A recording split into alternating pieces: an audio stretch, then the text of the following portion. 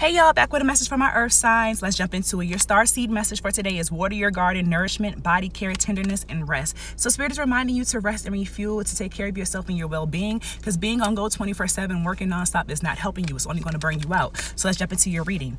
You have the Two of Emotions here, starting off, letting you know that there are relationships and friendships and partnerships that are right around the corner, but you know what I'm saying, you probably couldn't see it because you were working too much.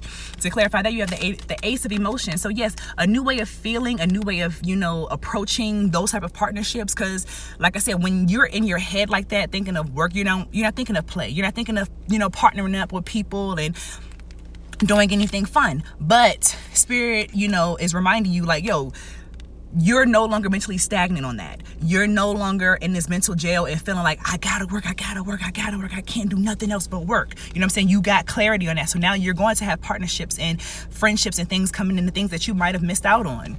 So because you work so hard, you have the Muse of Materials here. So yes, you are abundantly blessed. You are wealthy as all hell. But also you have the Knight of Materials here in the reverse. So you kind of got in your own way in a sense, but also you took a step back. You started to become, in a sense, like lazy or whatever, but it was good for you because, like I said, all that work was burning you the fuck out. And so to clarify the Knight of Materials in the reverse, you have the Seven of Inspiration and the Eight of Inspiration. So yes, you're protecting the fact that you decided to take a break because you got to the point where you are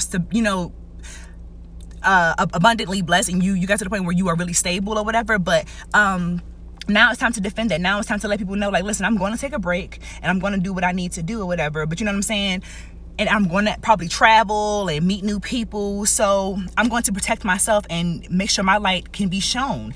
And to clarify that, you have the Nine of Emotions. So yes, emotionally fulfilled because you decided to take a break. You decided to not dim your life for other people. You decided to just really take that moment alone and defend the fact that you needed a break. And so the next card to pop out, you have the Knight of Materials here. So yes, abundantly blessed. You are self-made. You did this. The universe is literally blessing you here with the Six of Materials because you genuinely worked hard and you put the work in, you gave to others. You know what I'm saying? You're now receiving the help from spirit. And because of that, you are the Queen of Inspiration. You are an ultimate leader. You know what I'm saying? There's more to life, you know what I'm saying, than chasing every temporary high. Y'all remember that song by Stacey Orico? But yes, so get back on your feet, defend the fact that you are chilling. And look, the ancestor message is you're going to be happy here with Big Mama, the Sun card.